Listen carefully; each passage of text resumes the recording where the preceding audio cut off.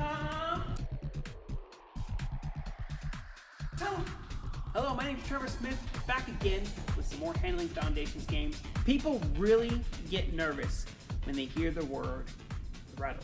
It can be really scary when you have to get your dog to go from the pink jump over there to this left end of the tunnel, or our right side over here, instead of taking the pink jump there and going into the right side of the tunnel or on our left side over here. Sometimes you can manage these situations using a front cross or some other type of positional cue to get your dog to not take the wrong tunnel entry and to take the opposite end of the tunnel.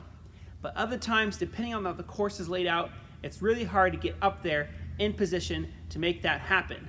So there is something you can do which is called threadle your dog into the opposite end of the tunnel, but sometimes that takes a little bit of training, and we're going to show you how to do that right now. So the first step of this exercise is to get your dog set up on your right side in order to take the left end of the tunnel.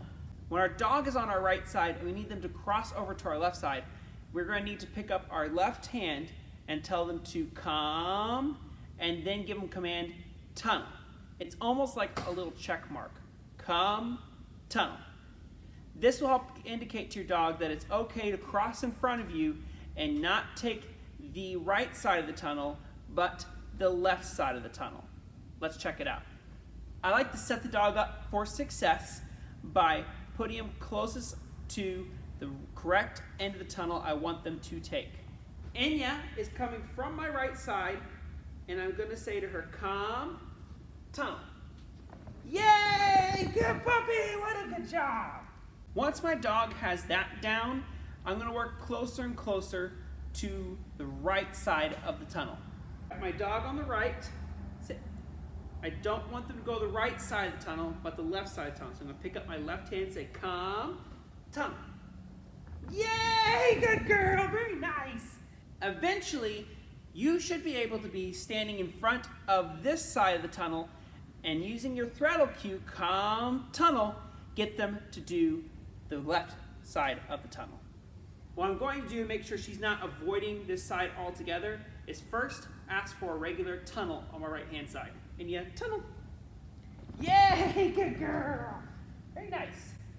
Now let's use our threadle cue. You ready? Come, tunnel. Yay, what a good girl. Very nice, good job. This can take a lot of time and a lot of practice to get right, but be patient and you're going to have some awesome threadle cues to use in your next agility trial. Hop, hop, come, tunnel. Yay! What a good girl. Very nice. Thanks for watching here at DePaw Dog Sports in Leander, Texas.